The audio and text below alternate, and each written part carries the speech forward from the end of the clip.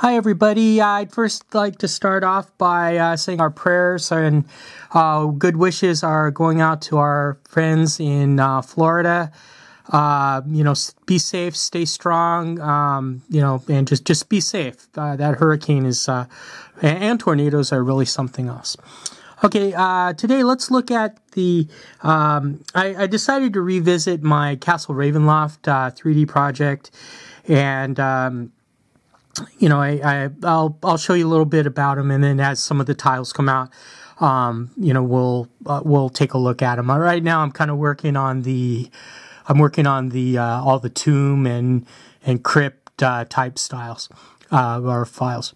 Okay, so what I have here is the staircase, the beginning tile, if you will, for all of the Castle Ravenloft scenarios, and it's pretty much just a staircase. But let's take a look at what I used and how I used it. For the floor, I used some of the Dwarven Forge crypt floors. They have tiny little skulls embedded in there.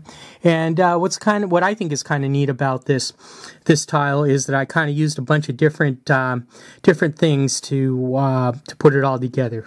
So you're just not limited to using just one type of thing, like using all Dwarven Forge, or using all Fat Dragon, or using all printable scenery. Speaking of printable scenery, the back wall is a 4-inch skull wall.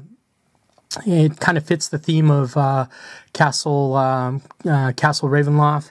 And then what I did was I sliced the bottom. I don't really like the open forge, the part of the base or part of the tile where you plug in you plug in this little like a key or a little connecting piece to connect two pieces together. I kind of don't like those. It's kind of like a personal thing, but that's the front of that. And then the back of these crypt wall pieces is just kind of like a plain wall. See it? And then for the stairs, I printed up 2 of the Fat Dragon stairs. Okay, and then for the base, for the bottom, I did a video a little bit ago about using the artist canvas panels to put them together instead of using foam core or using cork. And then what I did was they didn't have a 4x8 piece, so I made my own. I taped it together. And then glued the floor tile on there, and then on top of the floor tile I glued the wall and the stairs. And then what's another thing, I don't remember if I mentioned this on the video about using the panels, was you can write on the bottom, just sometimes I'll write what I use just so I remember if I wanted to redo it or do a different version of it. Okay, so there we go. That's the opening tile for Castle Ravenloft,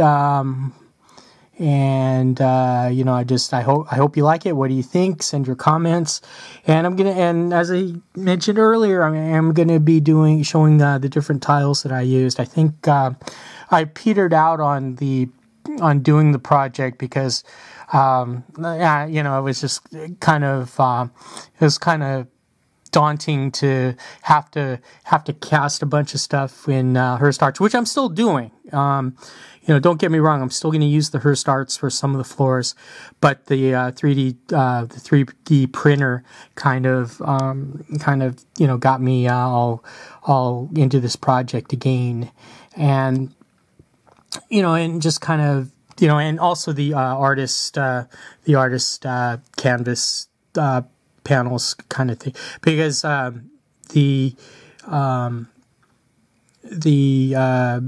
Hobby Lobby, and I get the Hobby Lobby had a 50% off sale on these, so I just bought a bunch of the 4x4 ones are kind of hard to find, but I was able to get a ton of them at Hobby Lobby at 50% off. So watch those sales, use those coupons.